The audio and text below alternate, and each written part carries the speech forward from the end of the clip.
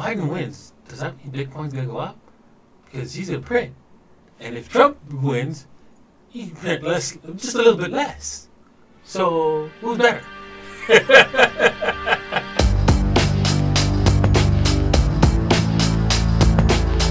Good morning, good evening, good afternoon, wherever you are, whenever you are. Thank you for watching my videos.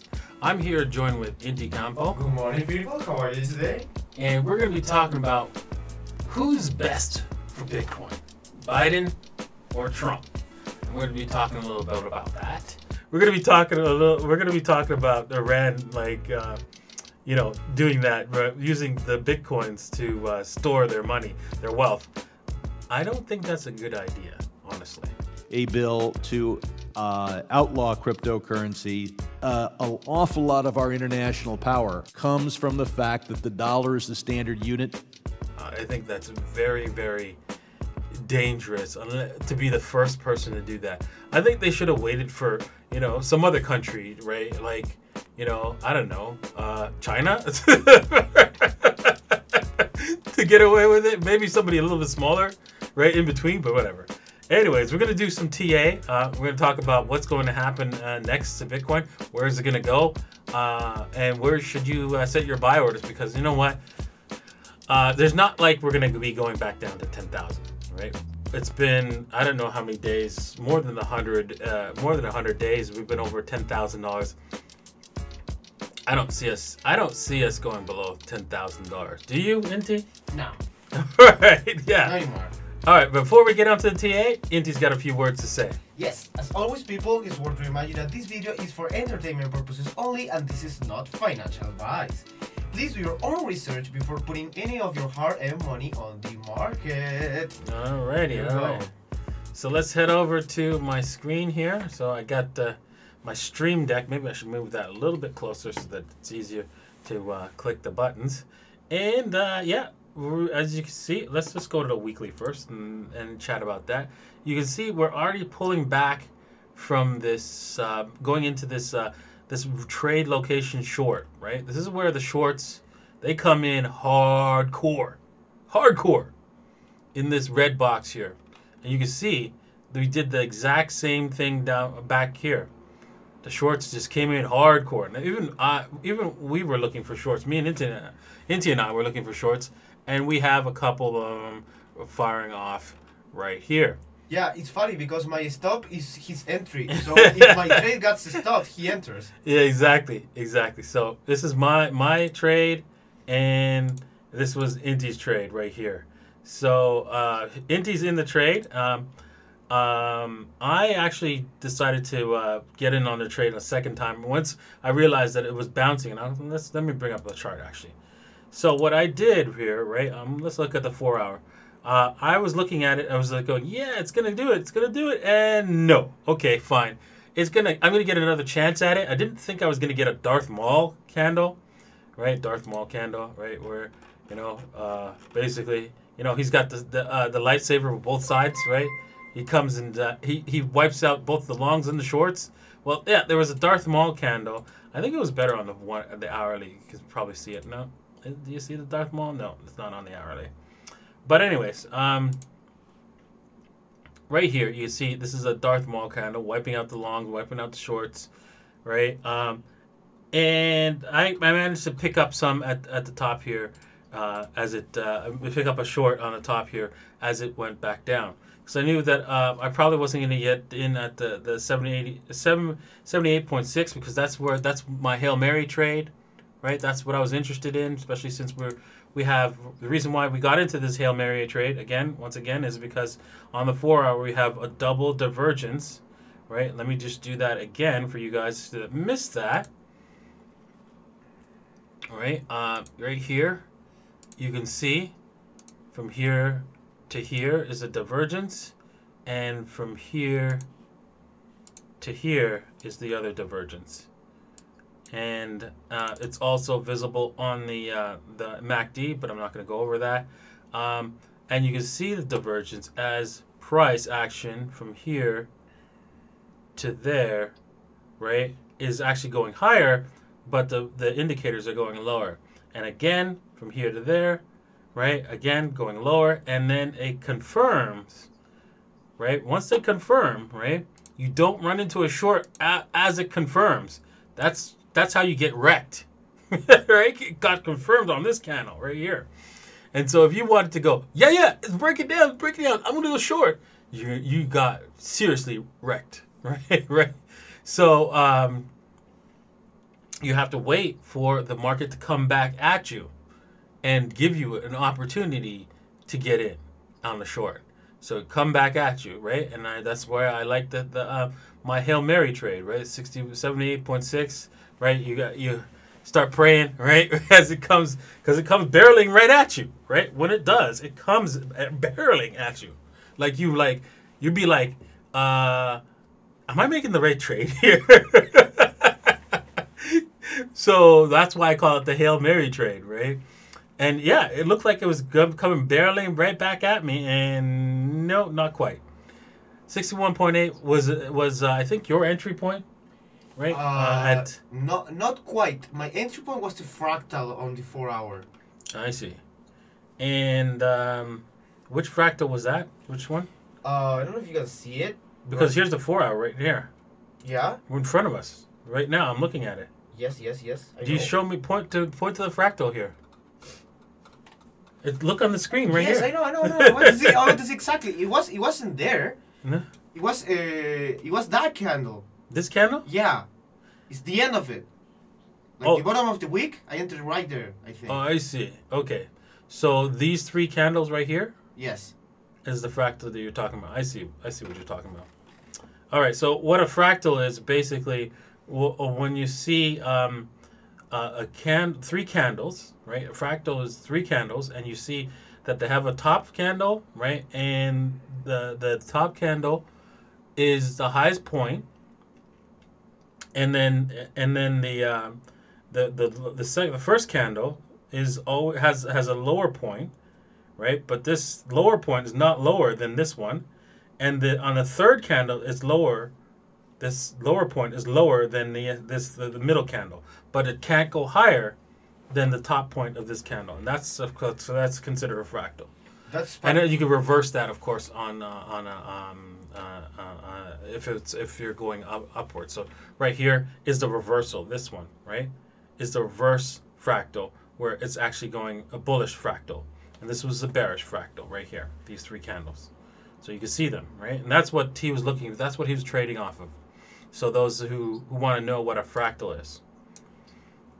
Okay, so yeah, I was looking at the 61.8, which was I was considering the 61.8. Actually, I did do the 61.8, and I got pushed out on the first try. And then I said, okay, fine. If I get pushed out on the first try, I'll do the 78.6.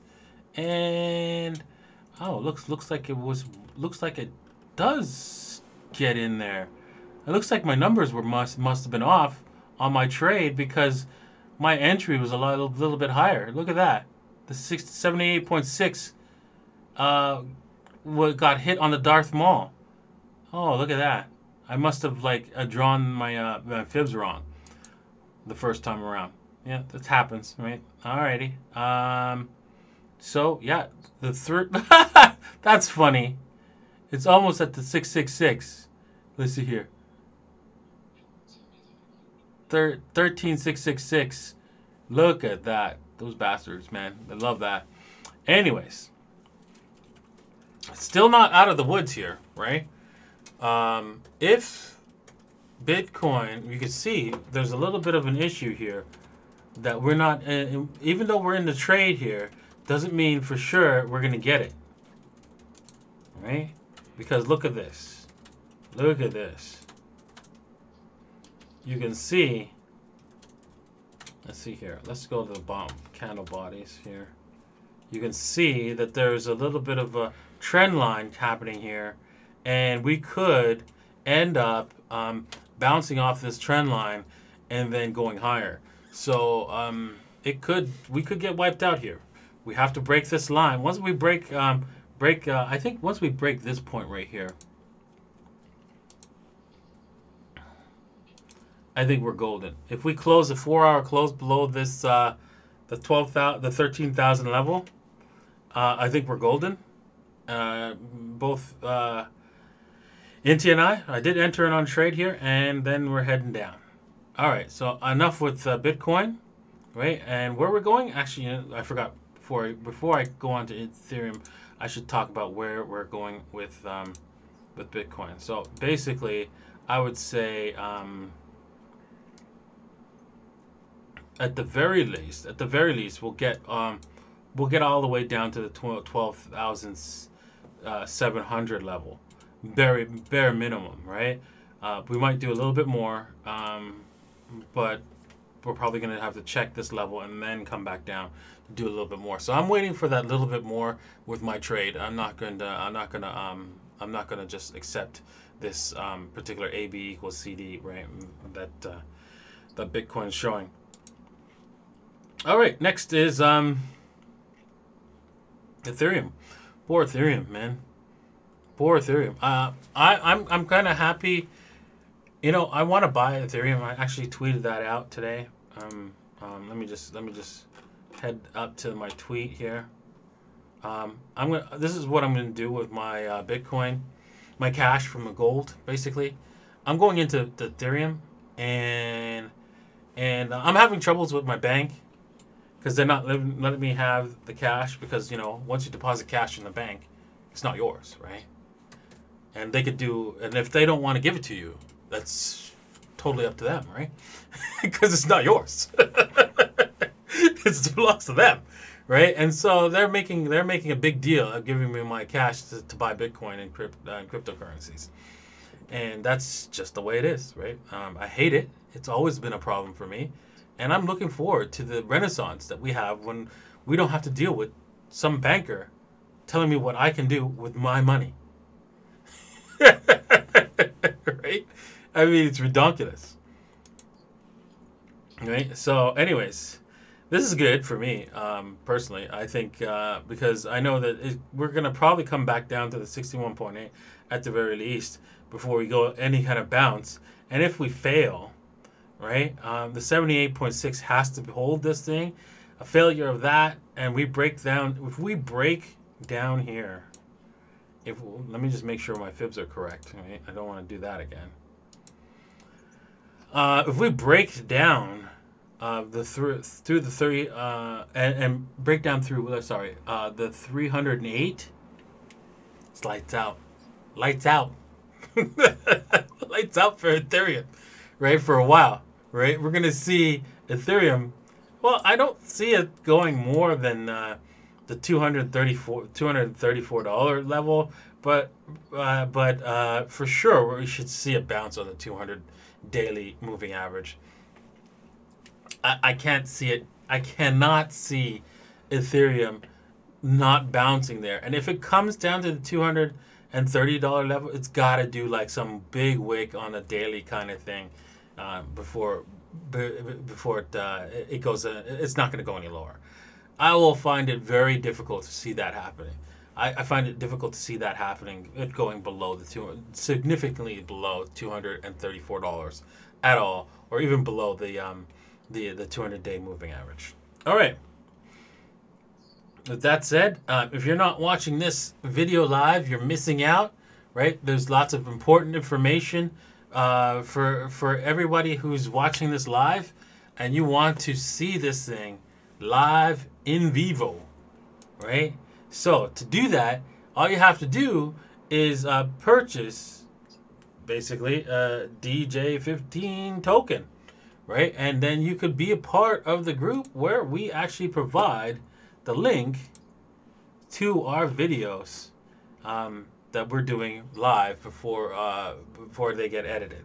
And so yeah, join us there. And also, if you don't want to go through the whole process, I mean, because it is a little bit of a process, but you know what? I think you should do it because it's a learning thing. You will be able to learn something new and cool, right? And basically, all you have to do is head over to the description, right? You can see in the description below, and then there is links to how to buy the DJ15 token, how to enter into the group, and you'll be able to enter the group. So click on these two videos, watch these two videos, and learn something new, and join us in with our live studio audience and be part of the question and answer period. And hey, guys, watching live, don't forget, get your questions lined up, right? For right after the video. Okay. Also, don't forget to hit the like. Hit that like, smash that like button, right? And yeah, if you're watching this video live, make sure you watch the edited version and hit that like too. All right, thank you. All right, I want to thank all the 150 new subscribers since yesterday, right? Who have joined us. Thank you very much. Appreciate it. I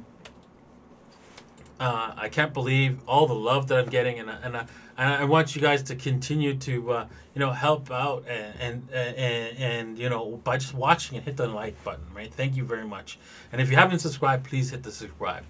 All right. Also, if you realize, hey, you know what, the DJ15 token thing is not for you, and you want to also get some trade ideas and stuff like that we've been placing into our Telegram group, right? As you can see right here, this is the group that me and Inti post our trades in. We have a little bit of fun, and you can see we're having a little bit of fun here. If you want to be a part of that, right? Oops, my mouse is dead. Please, yeah, hit the subscribe button. Hit the subscribe now button here and join this group. Try it out for 1 month first, right? You don't have to do like a whole year, 2 years first, right? Try it out for a little bit and get 70% off, right? And see if you like the group and so forth, yeah. And then you can like always later on purchase more subscription. All right. Well, let's get on with the news of today. Before we get on to the main topic, is Iran. Oh my gosh, right? We're hearing that Iran's central bank may start accumulating Bitcoin. It has begun.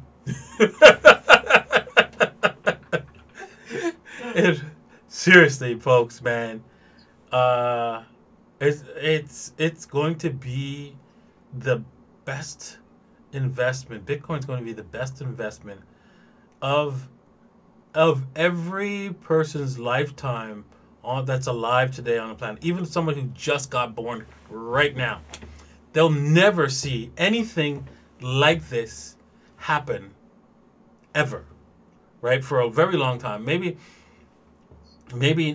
for another few hundred years.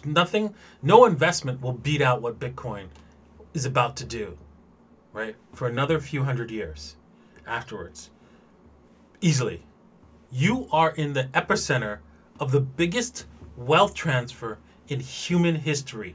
In fact, we'll be looking back at this and going, man, we can't think of any other human history event that caused so much wealth to be moved in one direction and to one place. You won't be able to come up with something like that. Nothing. And it starts with the central banks buying Bitcoin, right? Because they're behind the curves, right? They've got a lot of gold. They have like 17% of all gold in the world, right? And they have zero Bitcoin, as far as we know, right? So far. The Iranian government has amended its regulations on cryptocurrencies to allow them to exclusively use for funding and imports at time of increased pressure on the country's normal use of hard currencies. Yes, because they're being sanctioned by the United States. And this is not the greatest thing for Bitcoin, but at the same time, once we get to $1 trillion market cap, we know that they're going to come. The United States government's going to come, right? They're going to be coming full force because they have to, or else they're dead. The cabinet amended a previously issued legislation on the use of cryptocurrencies in Iran by directing digital monies into the Central Bank of Iran funding mechanism for imports, according to the Saturday report by the official Iran news agency, I guess. The report said the new regulations have been enacted in response to a joint proposal by the CBI and the Iran Ministry of Energy. So I guess the Central Bank of Iran Yeah. Wow. So there it is, folks. This is the beginning of the end. I don't like the fact that Iran is the first, but somebody had to be first. So because the reason why I don't like Iran being first is because they could bomb. The United States can bomb them into freaking next year, right? And that is most likely the next move, right?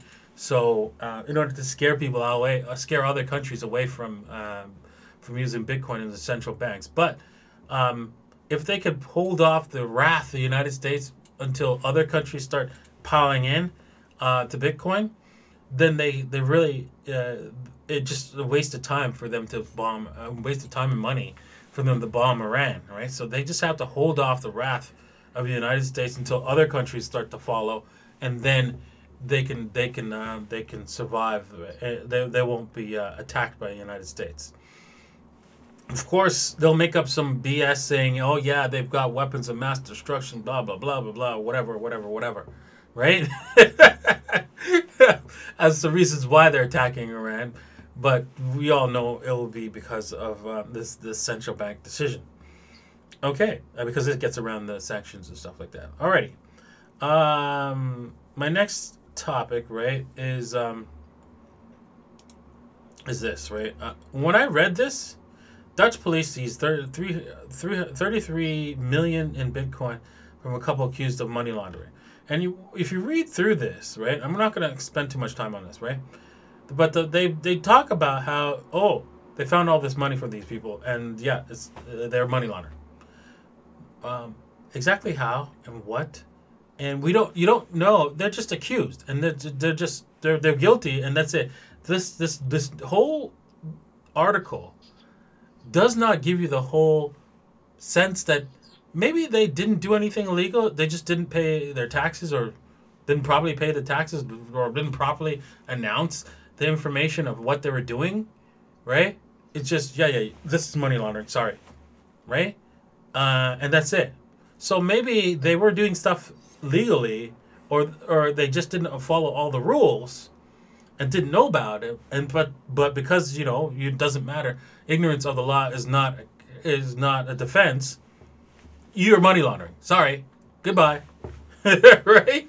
And because of that, I'm skeptical, right? After reading this article, I'm skeptical that these guys actually did something illegal. I'm very skeptical of that. And it was just to make it. It sounds like this is just a fair tactic for the government, and basically it smells like propaganda. This whole article smells like propaganda. And yeah, and I expect, I'm afraid that I might get, because looking at this, I could easily be considered a money launderer too, based on the limited information that they've provided here. It's scary. So now on to the main topic, is whether or not who's better for Bitcoin, right? Basically, right, no matter who wins, right? I agree with this statement. We're still going to have, whoever wins in November, we're still going to have a November and a December. Right? I think we get a double brr with Biden. Right? But either way, Ethereum and Bitcoin wins, right? With the brr. Because they get the brr.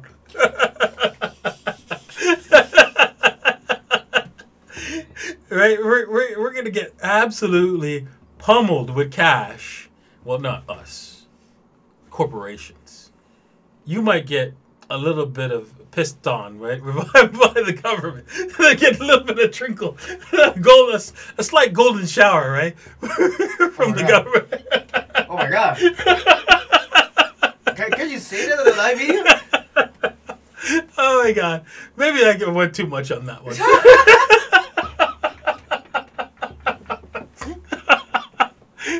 Oh, damn.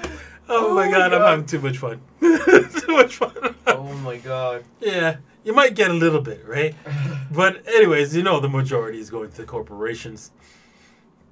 And yeah, you won't find the major corporations like Apple Microsoft and all those guys, they're so entrenched with the system that they're not going to,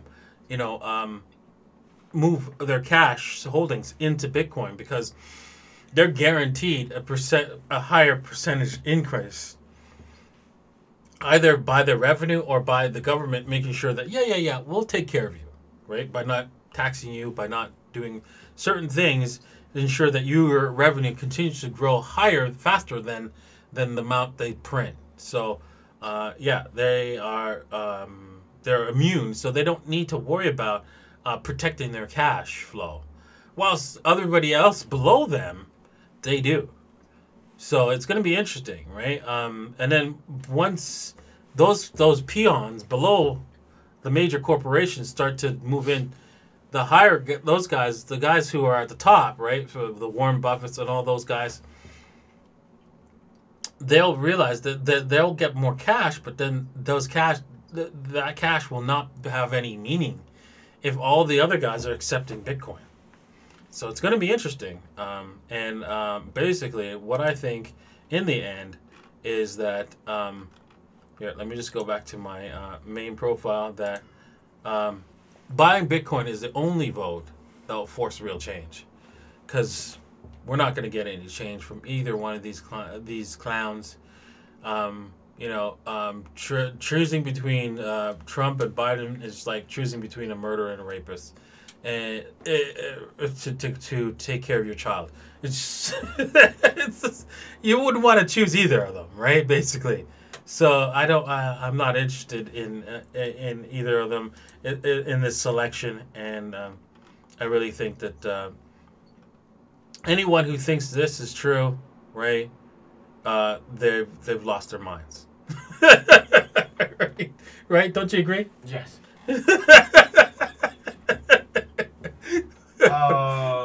All right. If you think the government is going to actually take care of you, you are living in another planet.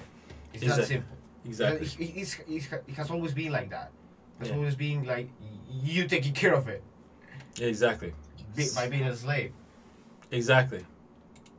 So, that's how I feel about the government, and how I think what I see with Biden and Trump. It's the same stuff, same feces, different pile.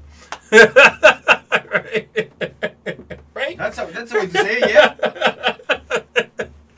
All right. Well, thank you guys for watching. If you're watching this video in the edited version, the people who are watching live, hang on there. We're going to be doing the Q&A afterwards, so look out for that. And if you want to join the Q&A, remember what we said. Just join Pandora's wallet or purchase the DJ15 token. Information is in the description below. All right. Thank you for watching. Cheers, people. Bye.